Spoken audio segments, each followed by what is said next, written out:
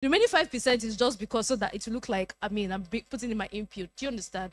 But guess what? Even if I'm using AI, everything that comes out still requires my intelligence. I am the one that is going to say, okay, let's say, for example, the basic one I use AI for, which is to reply emails.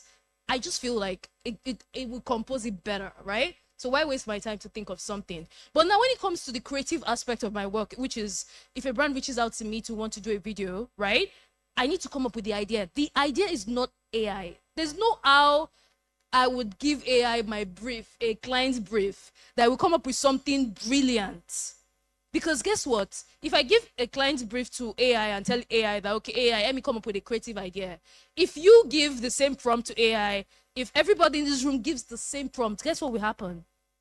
It will give us the same answer, right? So we still need you. See, I feel like at the end of the day, humans are still needed. Yes, there's a fear that AI will take over entry-level jobs, but that should be a challenge to us as humans. We need to look at it and say, okay, it means that this level that I'm on, I need to upskill fast. If I'm on an entry-level job skill, then I need to look for a way to better my skill, learn something that is more advanced, rather than being scared of it.